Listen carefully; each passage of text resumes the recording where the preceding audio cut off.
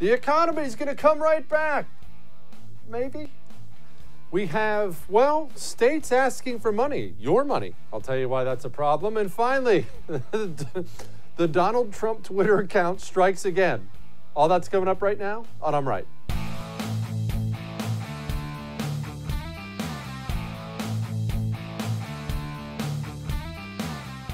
Okay, brace yourself. We've got some bad news. It's not the best news in the world, but on top of everything else that's going on, we've got a pandemic, got 30 million people unemployed. No one's even talking about opening anything up again for another 10 days. Oil is trading at a negative dollar amount. Now, I'm not some stockbroker. I'm not even sure exactly what that means, but I know this. That's not good. When they're flat out basically telling you, I'll buy oil from you, that doesn't seem good at all. And understand, I do know this about oil. When they tap oil in the ground, let's say I found a big pool of oil. I'm jet clamping. I took a shot and I got oil coming out of the ground. I tapped some. Once you tap it, oil doesn't stop flowing.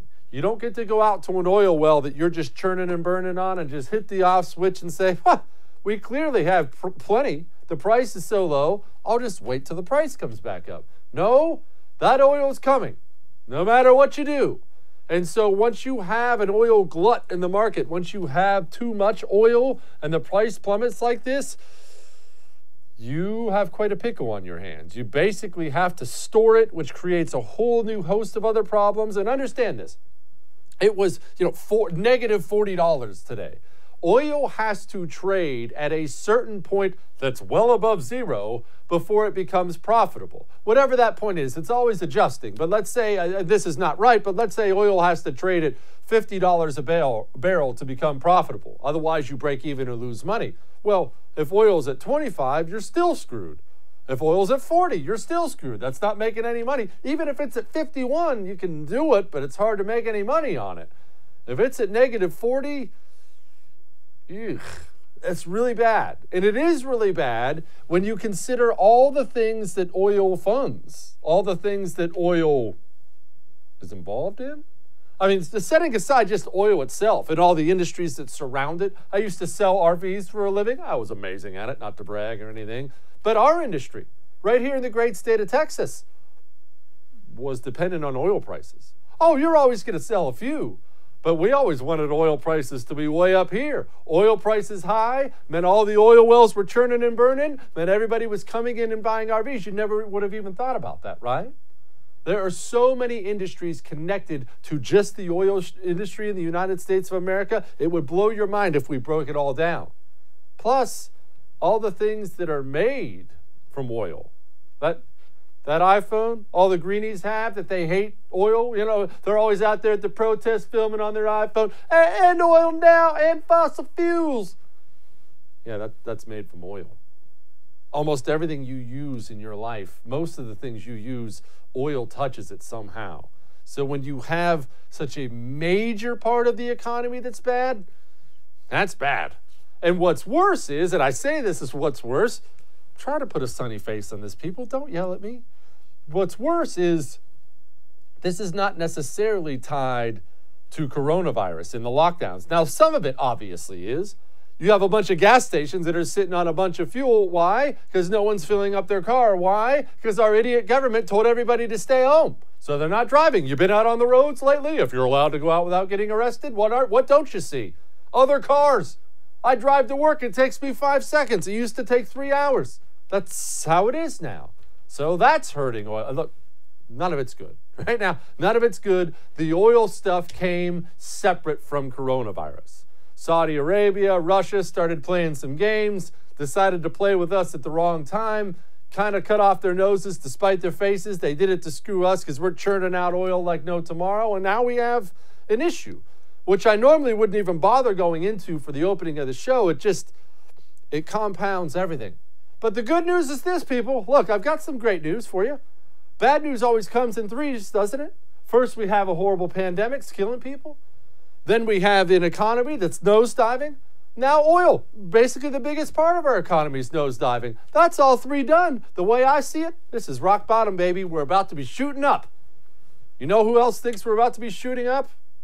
I probably should put that different, but either way. You know who else thinks we're about to be shooting up? Steve Mnuchin.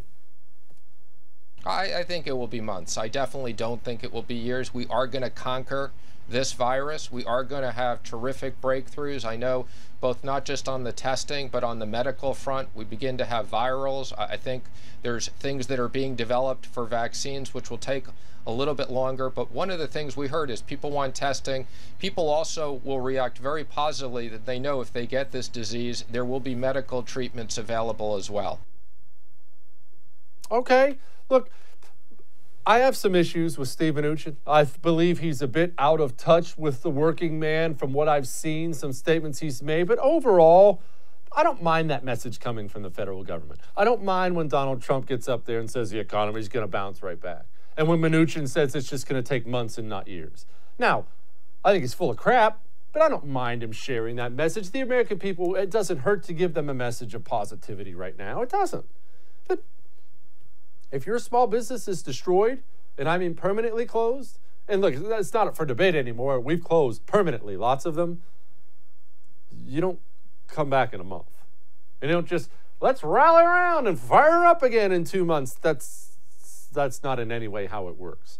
And while normally your business would simply be replaced by someone else's, well, nobody has that kind of capital right now.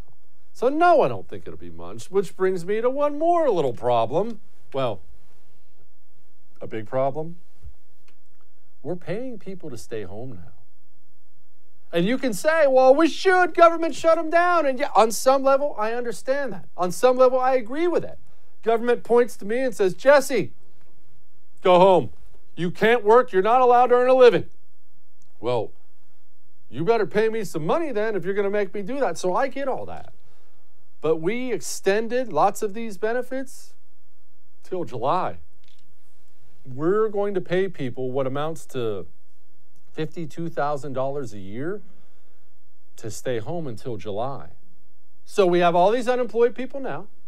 They're all jumping on, got to jump on that gravy train. You might as well. A lot of people weren't making that anyway. Let's say, and this won't happen, but let's say everything opens up on May 1st. We're open for business, baby. Well, why would I go back to work? What if I was just making 40 grand a year? 45? Well, I guess I'll go back. Maybe in August. Maybe I'll start looking in July. I'm not in any hurry to take a pay cut, head back to work. Why would I do that? You see the issue? Now we're handing out these government checks and we're paying people to stay home. And it gets angering after a while, and that's why you see what we see right now. And remember, I told you last week, and everybody yelled at me and mocked me, and I told you all, they had the first one of those protests, those get back to work, open up America again protests. And I told everyone, I said, there is a storm coming. There's an anger building. You do not understand it. If you're in the D.C., New York City bubble, you do not get it. Everybody laughed. Everyone said, you're an idiot. People aren't even that mad. They look mad. Austin had stay-at-home protests over the weekend. Here's Austin. Oh, yeah. That's not exactly in the conservative bastion of Texas. That's in Austin, Texas, which is essentially San Francisco of the South. That's a big deal. Harrisburg, Pennsylvania. They've got their own. Chesterfield, Virginia. They've got their own. We now have people, as of today, showing up armed to these things. People, hear me out really quickly before we wrap things up here. I'm all about Americans being armed. I'm all about you using your Second Amendment rights. Protect yourself, protect your family. Don't hurt anybody. Let's cool off a little bit. Don't be out there hurting anybody. Everybody take a chill pill. But I do think it is important to let your voice be heard at these protests. If you're hurting, if you're angry, if you're broke, let them know, because these politicians only care about one thing: remaining politicians. And if they're worried that you're angry enough to make sure they're not going to remain politicians, well, then you'll actually see some change. Let your voice be heard. All of that may have made you uncomfortable, but I'm right. All right, we got more. Hang on.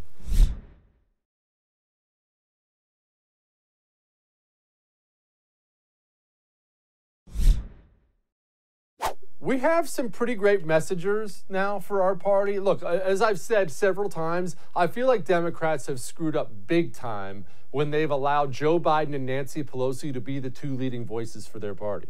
I understand Joe Biden's going to be the nominee for president. At least that's how it looks. Nancy Pelosi's the Speaker of the House. That is a big shot position, so you can't exactly hide her under the bed somewhere. But I'll never understand why they allow those two people, of all people, to be the voice for their party. Joe Biden can't talk. Joe Biden cannot even, his brain is not even functioning. And Nancy Pelosi, even back when she was fully functional, is not a likable human being. I don't know her personally, it's not my business, but she comes across like a snobby San Francisco liberal. It does not come across well. Middle America can't stand her. It was that way back when I was running for Congress and lost twice, back in 2010. We had to pull everything and see who pulled good and who pulled badly. Guess who pulled the absolute worst? This was a decade ago. Nancy Pelosi. Everyone hated her guts. Half the Democrats hated her guts. So I'll never get that. We, on the other hand, as a party, we're getting younger. We're getting better at combating the left's message. And one of the people who's been dynamite about that, of calmly just shooting down everything Democrats say, has been Dan Crenshaw. Check out him absolutely disemboweling Bill Maher. Peter Navarro, somebody else who talks to Trump a lot, told him directly January 29th, you got to get ahead of this. February 10th. 2 days later, he implemented a restrictive travel ban from China, which he was widely criticized for. That same day, on January 31st, Nancy Pelosi proposed the No Ban Act, which would be congressional limitation on what President Trump's actually able to do with that travel restriction. Okay, but he lies about that. First of all, didn't. How does he lie about it? What do you mean? He said he stopped people coming in from China. He did not. He said he was ahead of it. 43 countries did it before we did. There are still people coming in from China. He only stopped foreign nationals. Yeah, okay, let me address that, because I know that's what people are saying right now. But the reality is, it was about 40,000 people came in after that. These were U.S. citizens and green card holders and passport holders being repatriated. U.S. citizens. So you have to make the argument then that we shouldn't allow them in. And I mean, it sounds to me like you're fully agreeing with President Trump on this when everybody else disagreed with him. And if you're saying that you wish that travel restriction had been more extreme, okay, fine. I mean, you apparently had the foresight back then, but when nobody else did. But the fact is, if Joe Biden was in charge at that moment, he's already said he wouldn't have done it. He criticized it at the time. Nancy Pelosi actually proposed legislation to stop it. Can somebody call 911? We just had a murder on national television. That was beautiful. Absolutely beautiful. Calmly just tear the guy to bits. And Bill Maher, it's amazing how things change when they don't have the audience of clapping seals cheering him on. Woo, I love you, Bill. When it's just you and him, it gets ugly. Messaging. Well, remember I mentioned Nancy Pelosi? Here's her winning message. I'm afraid that he's going to act on the basis of what he's acted before. It's a hoax. It's magically going to disappear. And that's why I sent out the letter that I did after Easter, because Easter gave me time for reflection and prayerfulness about, okay, we don't want to keep harping on what he did wrong, because he failed. He's failed in the testing and the rest, and it's a hoax, and it's going to magically disappear. That's not based on science. This isn't magical. This is scientific.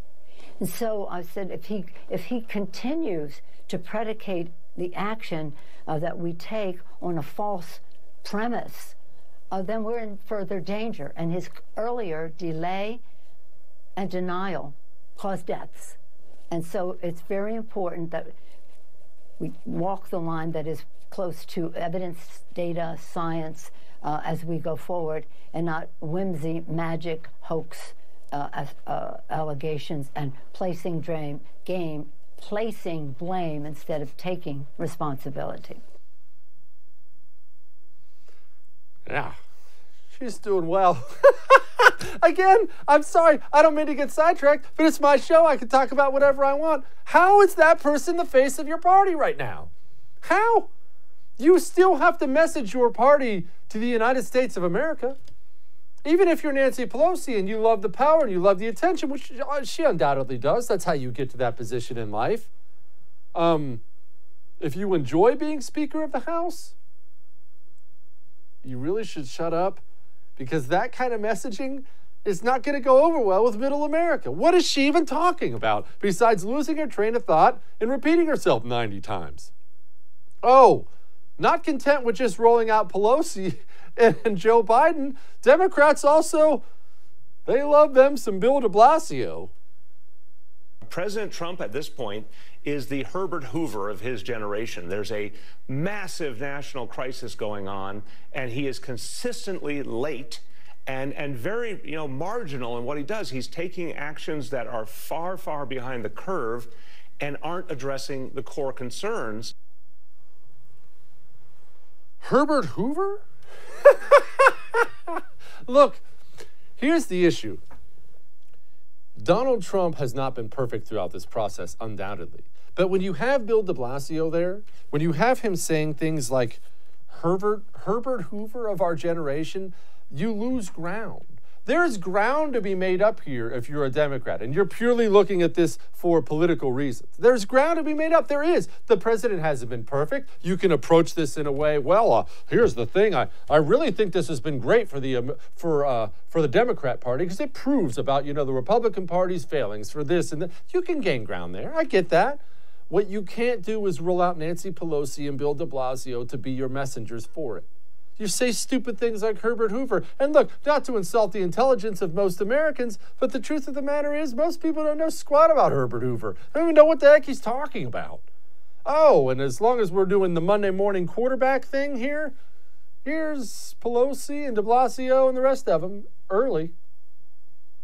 The risk to New Yorkers for coronavirus is low, and our city preparedness is high. This should not stop you from going about your life, should not stop you from going to Chinatown and going out to eat. I'm going to do that today myself. Come to Chinatown.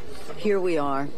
We're, again, careful, safe, and come join us. There is no concern at this time for coronavirus in our region. The Department of Sanitation is ready for Mardi Gras 2020. The facts are reassuring. We want New Yorkers to go about their daily lives. But there's really no need to panic and to avoid activities that we always do as New Yorkers. We are a hardy people. Americans do not need to panic. What I would suggest, however, is that Americans take this as a wake-up call for seasonal flu. There's very little threat here. This disease, even if you were to get it, basically acts like a common cold or flu. So we're telling New Yorkers, go about your lives, take the subway, go out, enjoy life.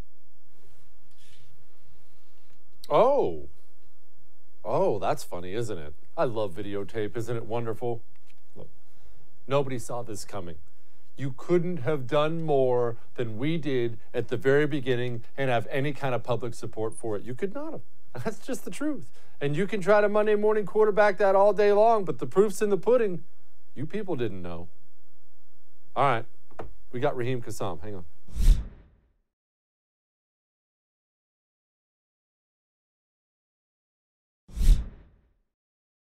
Joining me now, the editor-in-chief of warroom.org, Raheem Kassam. And as you may be able to tell from his horrendous accent, he is not from the United States of America. Raheem, how are things in Singapore or wherever you are? Perfectly fine here in Singapore, Jesse. The weather is absolutely lovely. I encourage everybody to join me here in Singapore as soon as they can. Outstanding. Outstanding. All right, getting down to everything we're dealing with today. We have negative oil prices. We have the friggin' Treasury Secretary saying the economy is going to come back in months. You know what? Let's deal with that first. Yeah. Steve Mnuchin comes out and says the economy is going to come right back in months. I understand he's being encouraging, and I actually don't mind that. From Trump, from Mnuchin, I appreciate that. I have a very hard time believing that's true when I'm hearing the stories I'm hearing. Do you think we can? If we had just slowed down a little, I would agree, but we didn't, did we? It depends on who you talk to. I mean, a lot of people will tell you that what we have at the moment across the Western world is not the quote-unquote full mitigation that some people were pushing for at the very beginning. A lot of people will tell you that actually this does represent and has represented as fullest as mitigation as a Western economy can, quote-unquote handle, whether or not it's handled it or not, I think remains to be seen. Here's the question. How much is consumer confidence going to come roaring back before the end of the year? A lot of that will depend on, as you say, the public pronouncements of people that are trusted by ordinary people who will spend money. And where is the money coming from that they'll be spending to inject into the economy? If we see the big corporations taking the small business loans, as we've seen over the last couple of days, I think Shake Shack has had to say that it's now handing back some of the money that it was promised because they got basically rumbled and saying, you're not a small business, you don't need a loan from the government to keep going.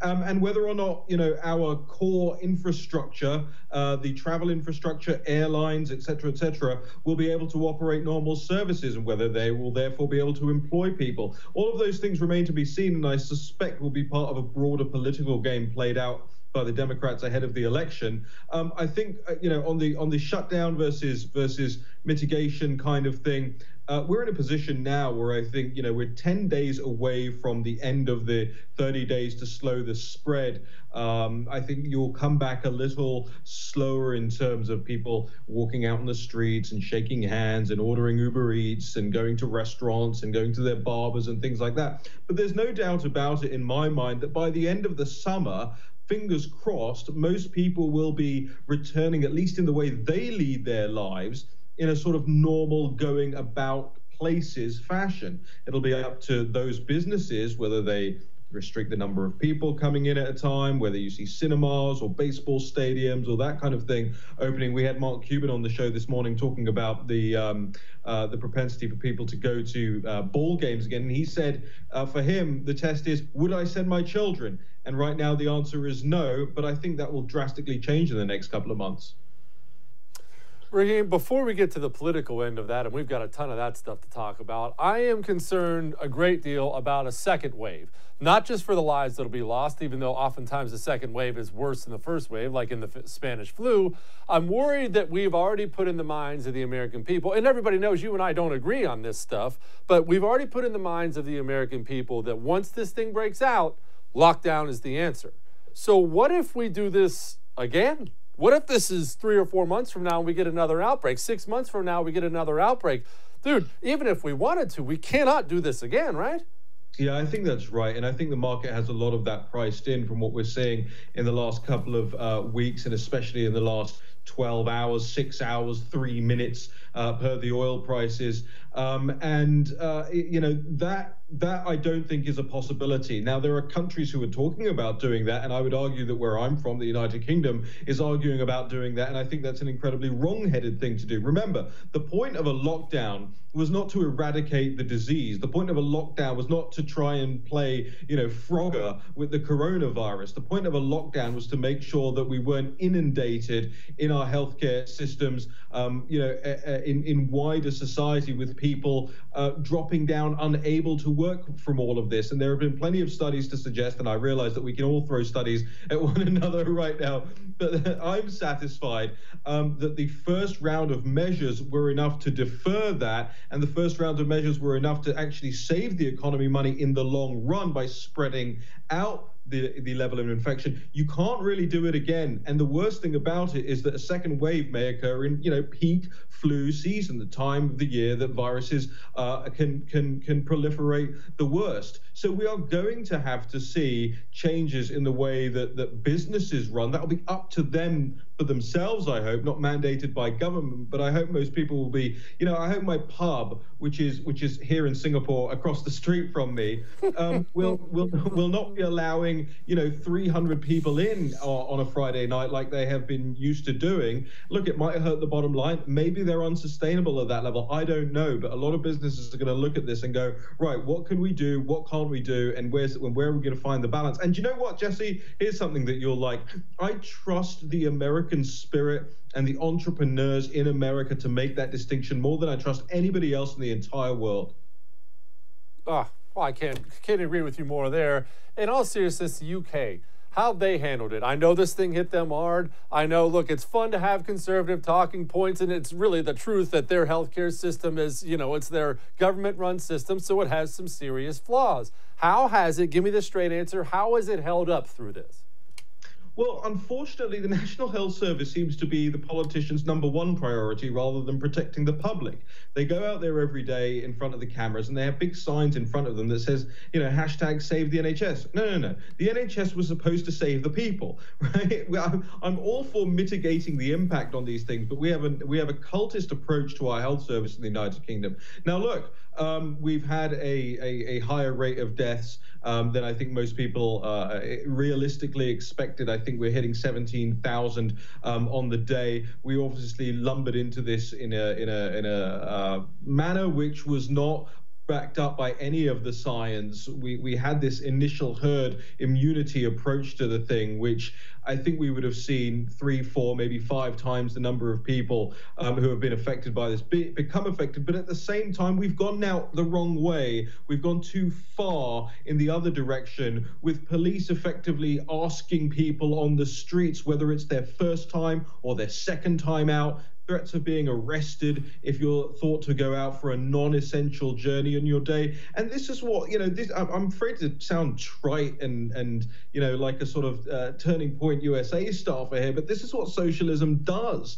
When you're used to the National Health Service, when you're used to the welfare state, the police and the politicians will suck up as much power as humanly possible as quickly as possible. The reason I'm less worried about that in America than anywhere else is because you have your guns and you're willing to defend your freedoms. The British public are kind of just rolling over on the back of all of this and saying, well, if the government's telling me I have to do this, then I suppose I have to do it. And you and I are on the same page with that. I don't think that lockdown means being policed inside your houses. I don't like the Chinese model of barricading you in. I wanted a situation whereby people were responsible in what they were touching and how often they were touching it, which is kind of the way I live my life. But the British government taking that way beyond the extreme now and talking about keeping the country on lockdown for the next 18 months. It's idiotic. Oh, jeez. All right, big question here that may take a little longer to answer than I wanted. When did that happen in the UK? Because look, it's not my home country, but I've always loved it. You know that. I think most Americans have some sort of affinity for it. They feel a kinship with you know, Brits. That's just natural, and I like that. When did they become okay with this? Have they always been this way? Was this World War II? When did this happen to the UK? Do you know, it's a really interesting question that requires decades to answer. Everybody has their theories on it. I wrote a book a couple of years ago called Enoch Was Right, about a politician called Enoch Powell in the United Kingdom. And he really traces a lot of it back to that initial post-war period for us, post-Second World War. We changed subjecthood to citizenship because the Canadians, who were part of our empire, didn't want to seem like they still were subjects of Her Majesty the Queen. You know, I blame Canada for everything, quite frankly. We opened the borders at the time as well. And really, as the British ruling classes lost their vice grip over the empire abroad, they tightened the vice grip around the empire at home, really removing piece by piece people's rights. And then, of course, in the 70s, giving those rights up to Brussels, even further away from home. Now we've wrestled control back to Westminster. It's now time to wrestle them back home to within our own homes. Raheem Kassam, go read his stuff. I appreciate you, my friend. Thanks, brother. How about that for some good stuff? All right. We have police drones over people's backyards? I'm not kidding. Hang on.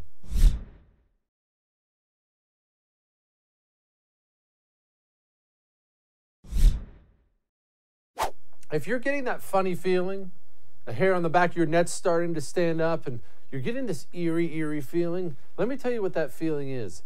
That feeling is the fact that you're about to get screwed by the federal government and the various states across this country. And what have I been telling you this entire time? That state and local governments, they have budgets. They have budgets they pretty much have to stick to. I mean, yeah, they can take loans and do the bond thing and things like that, but they can't do what the feds can do, which is just print money. Just all day long, print money. And, well, they're starting to look at those state budgets. And since they torpedoed their own economy, many of them on purpose, like Michigan and California and Virginia, the bottom line don't look too good. That profit loss sheet you get as a governor, it doesn't look too good. And what I've been worried about this entire time, well, it's coming true.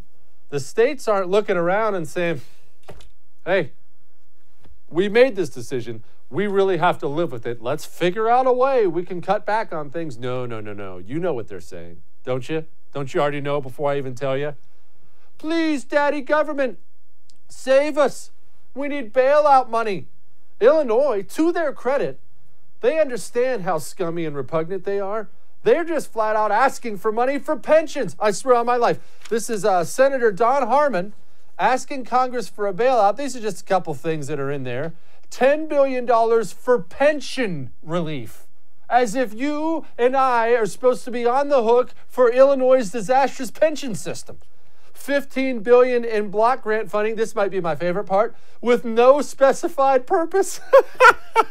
Yeah, just here's $15 billion. 15 big ones. Just spend it however you want. Whatever, we'll figure something out.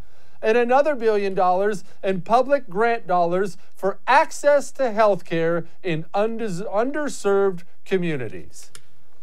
I point out Illinois because, well, it's Illinois. I mean, pretty much every governor they've ever had is in the clink at this point in time. That's what they do as a state. But I point them out because they're the first. They'll be one of many. Why do you think, let me tell you a little secret.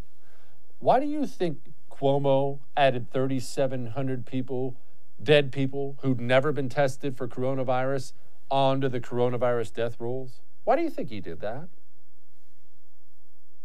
Money. Because that budget passed, and guess what was in that budget?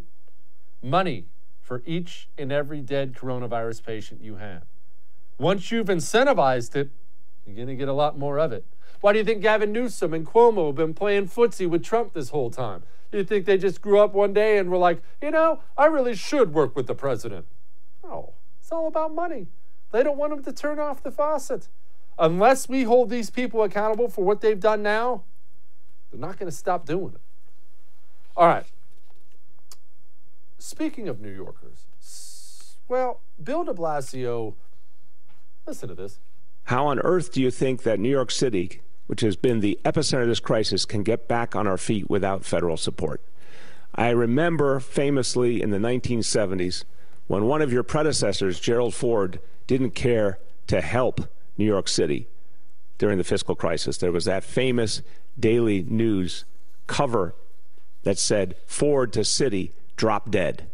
So my question is, Mr. Trump, Mr. President, are you going to save New York City, or are you telling New York City to drop dead? Which one is it? You're the mayor. Donald Trump is not the mayor of New York City. All these states and cities love I'm my own state. You won't tell us what to do. You can't say that to me. I am independent. I am on my own. And then the second they get in trouble, hey, president's leaving us to die here. You're Bill de Blasio. Your city's been ravaged by coronavirus. The federal government has bent over backwards, sending you ventilators and hospital ships. Every charity's mobilized. We got empty hospital tents all across New York. And you got the gall to say stuff like that? Oh, and just a quick change of gears here, because I'm actually going to do an entire segment on this really soon. You know one of the worst casualties that's going to come out of this thing? Something nobody's talking about except for me. Public trust in law enforcement, which was already frankly hurting thanks to James Comey and that whole FISA warrant fiasco. But when you ask police officers, who sometimes seem like they're really enjoying it, but when you ask salt-of-the-earth police officers to do things like send drones into people's backyards, don't expect the public's going to come out of this and feel a lot better about the people who protect them. If these drones save one life, it is clearly worth the activity and the information that the drones are sending. What? What? For the public, what? People, this is not China. You know, China has that creepy facial recognition software where the public cameras will recognize you. And we all saw this. This was like 2 or 3 months ago. You remember? And we all looked and we were like, that's creepy. That's pretty much the worst thing I've ever seen in my life. And now here, without batting an eye, we have a mayor telling the cops to fly drones over people's houses. And they're doing it. And I don't want to go off on a tangent here. I'm going to do this another time. But let me just say, Public trust in law enforcement is critical to holding together a civil society. Maybe you're screaming at the TV right now saying, Jesse, you should never trust them. That's not true. You should be able to trust law enforcement. It helps hold society together. When you tell cops to put people in handcuffs for playing softball in the park with their daughter, you're destroying public trust. When you're flying drones over people's backyards, you're destroying public trust. When you mobilize police boats to arrest a man paddleboarding in the ocean by himself, you're eroding public trust. The public will remember. There are people growing up right now, they're watching these things. They're like,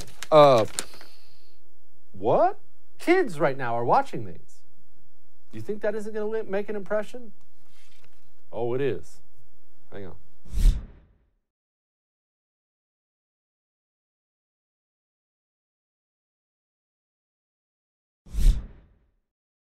Joining me now with a different point of view, Sarah Gonzalez with the news and why it matters on Blaze TV. I never miss it, and neither should you, mainly because I'm on it a lot as well. Sarah, we now have negative oil prices, and I don't know where it is or how it is where you live, but here in Texas, that's not a good thing.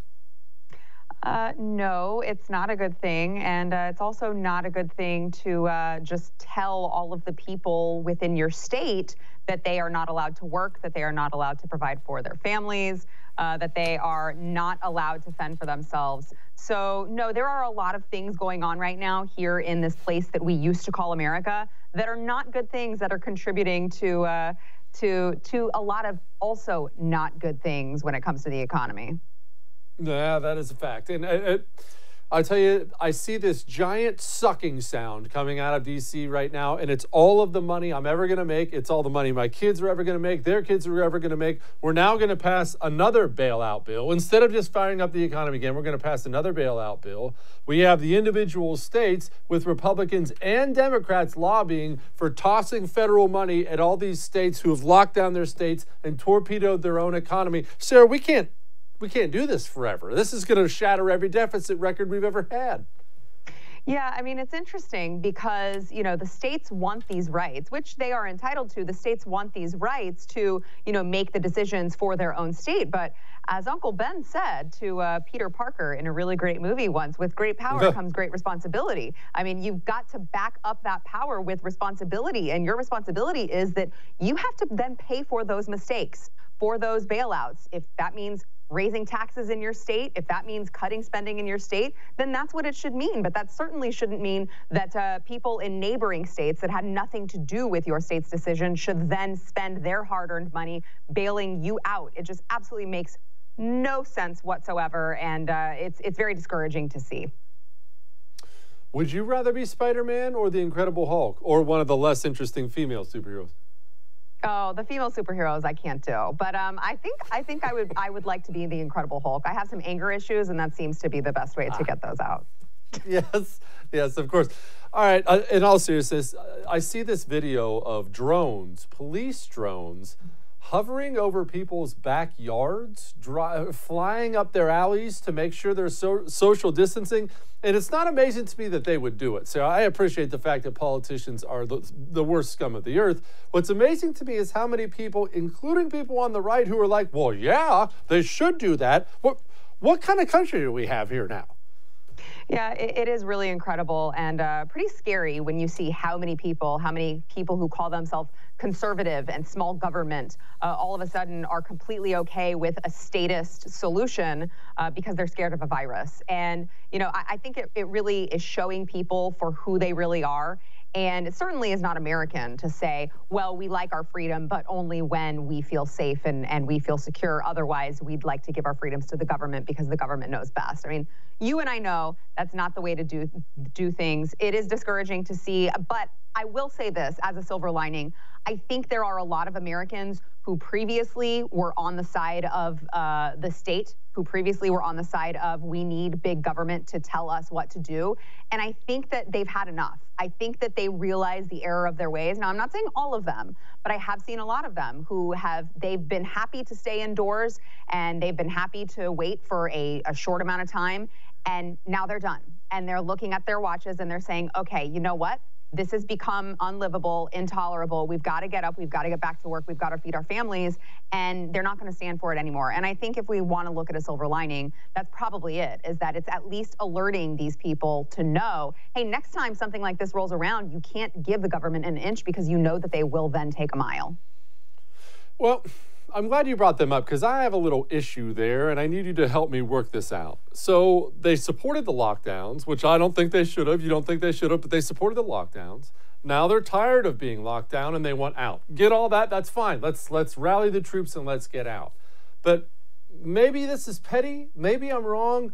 I need some closure. I need somebody to step up and say, hey, I was wrong from the beginning. Because here's my problem, Sarah. We have all these people, and I'm mainly talking about people on the right, who are locked down this and locked down that and get back in your house. And what they did was pave the roads for Democrats to get everything they've ever wanted. And I'm not getting any, I was wrong, I shouldn't have done it. I haven't seen one person do that. Yeah, I agree. I haven't as well, but I don't think that we will see that. Now, I understand that you personally want to see someone say that they were wrong because your show is in fact called I'm Right. So I understand that you want to be right, and you are. You were right, and you should feel vindicated by that. But I think in this, divisive society that we live in, where everyone has their own, political hill to die on, I just don't think that we're going to see any sort of apology, any sort of acknowledgement, especially not when you have the scientific community who is the worst at that. Anytime that they're wrong in any of their models, I mean, if it comes to climate change or if it comes to the coronavirus, it doesn't matter. They won't admit or acknowledge that they were wrong. They will simply, point to a flaw in the projection that couldn't have, you couldn't have seen it occur. Only in hindsight could you have seen it happen. I mean, they're going to use every excuse in the book. And when they have the scientists who are doing that as a model for them, I don't think anyone is going to want to admit their flaws, but they see it. And I think that that's what you and I can know, is that whether or not they admit it, they see it and they know it and we know it. And hopefully they'll remember that next time this comes up. Hopefully we'll. By the way, production team, can we make sure we cut a video of Sarah saying I was right? We need to play that on a loop next show. Thank you, Sarah. All right. Thank you. I did see, and this part I found to be very interesting. Japan has not seen the numbers we've seen. And you can make all the excuses you want of they got on this early or whatnot. Japan has refused to lock down. But setting all that other stuff aside, what I found interesting is once I dug into it and actually did some reading, which isn't that bad, by the way. That's the first time for me.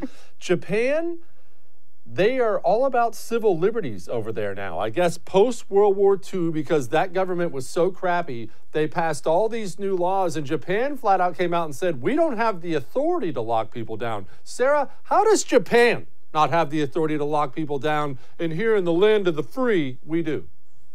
Yeah, I mean, I would say that we don't. We just simply are rolling over and letting the government assume powers that they don't actually have. But I think that the dangers that we have here in America are that we have such a privileged society. We have this overprivileged bubble that we've been living in so many freedoms for so long that we've learned to take them for granted. And when I say we, I don't mean you and I mean the people who, the social justice warriors, a lot of people on the left. There are a lot of people who take those freedoms for granted because they don't remember what life was like without them. We've simply had them for so long. We've been living in this, first world for so long that they have no perspective to give on this. They have no perspective to fall back on. There are a lot of people who are voting right now who have no idea what it was like to live in the era of 9/11, for instance.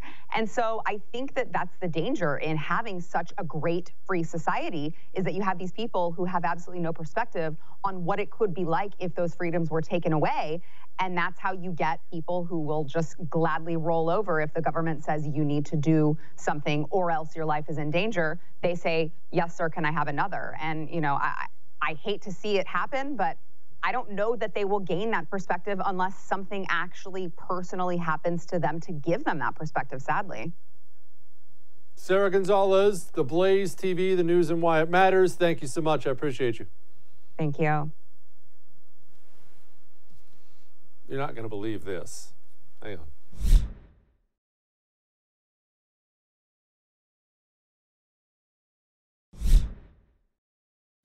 Well, that's enough bad news for the day.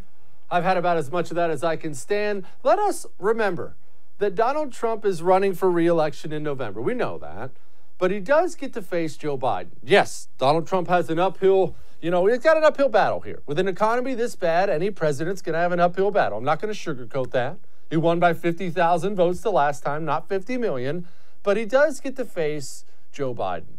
And when you have a president like Donald Trump, who is willing to blast away at any sign of weakness in his political opponents, and you give him somebody like Joe Biden, who is unable to get out a complete sentence without embarrassing himself, that is going to make for some of the most entertaining campaign fodder I've ever seen in my entire life. Donald Trump chose to take one of the weirdest speeches Joe Biden's ever given and dub in Obama's face to it and tweet this out to his millions of Twitter followers. And well, here it is.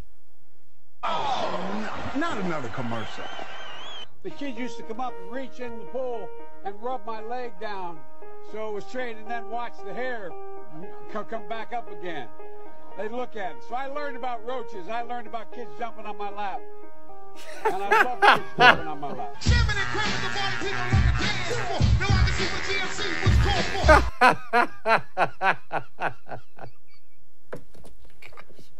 And the fact that it's not just that it exists. Lots of these underground video makers have existed before when it comes to presidential campaigns. And the president will kind of, wink, wink, nudge, nudge, laugh at it. Trump gets a hold of this stuff and he just blasts it out. Gosh. All right. It's Monday. We'll do this again Tuesday. See you.